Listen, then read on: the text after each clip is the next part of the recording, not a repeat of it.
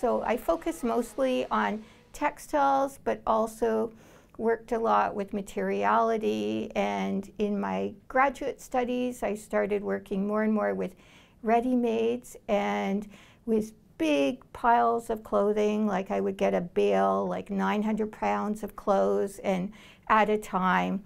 And so I became quite, I would say, addicted to working with things that had a past history, a past kind of life.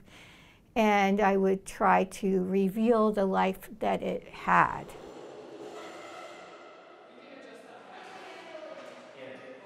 So I started working a lot more with nature when I moved here because the environment, the natural land, the land around us is so prominent.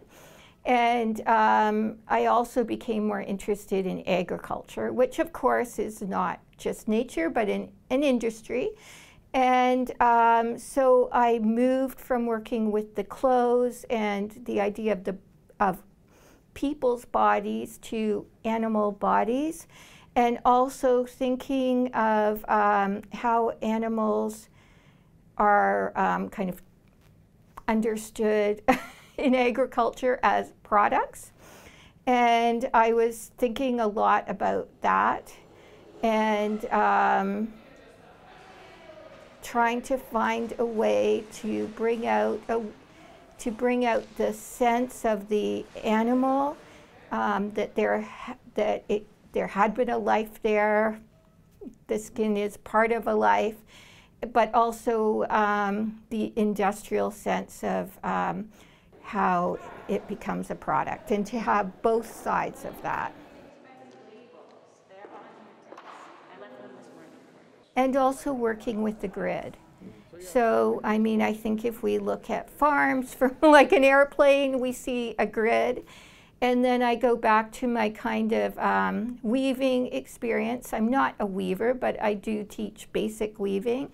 My weaving experience, and weaving is all about a grid, the warp and the weft and the intersection. And also thinking of a grid as in terms of kind of mechanical reproduction. And so the mechanization of the animals' lives so that they can produce more to feed us through dairy or through meat, and also the shoes that I am wearing, you know, they are taking care of us in lots of ways.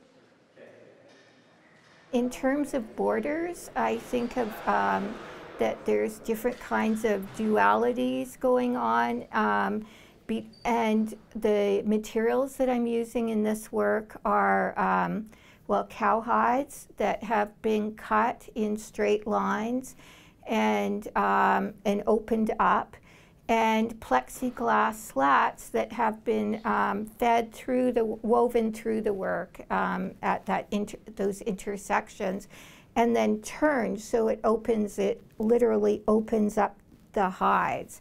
And so I guess I'm really, for me, the borders are those kind of opposites, like between the organic hide and the smooth, clear plexiglass that's completely industrially produced, and one which is so, the hide has so much variation within it. And then the plexiglass is completely homogeneous. So I'm thinking of those kinds of borders, but also in terms of the title, Seeing and Not Seeing. Physically, when you look at the hide, you might not even see the plexiglass. It can appear like the hide is just hovering. And so it's kind of like the structures that we use in order to feed ourselves are hidden, and we can choose to think about it or not to think about it.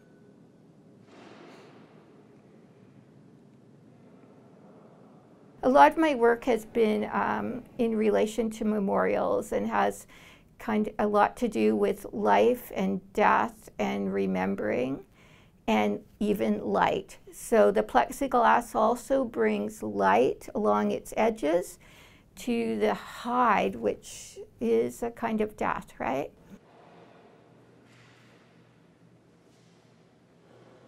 I started the leather work in a way like a lot of people start doing leather work. I started by, I didn't know how to start, so I bought a kit, and I was starting by working not with the hair on hide, like the hides up in the gallery, but just thick leather that then you can punch and stamp and you can lace. And so I started with that. I didn't actually finish my project because it didn't hold that much interest for me, but I did start with that. And I was also researching what kind of patterns are used in leather and in Western wear. And I was seeing a lot of natural patterns, a lot of foliage and scrolls, and I felt personally suspicious of that, and that it was marking the leather as natural, but yet the way that I was acquiring the leather was nothing natural about it. It was an industry just like any other industry.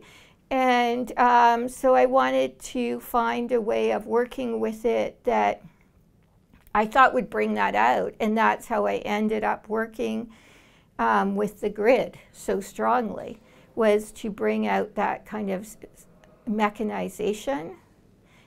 And I always try to work so that it's really a focus on the material, not my personal artistic expression, but just to focus on the material itself.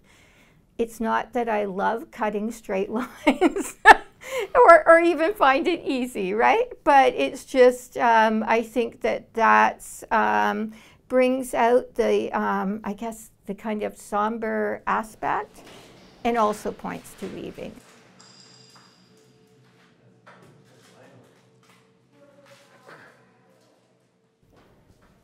I did have the opportunity to show this work in Estevan, at the Estevan Museum and Art Gallery in Estevan, Saskatchewan.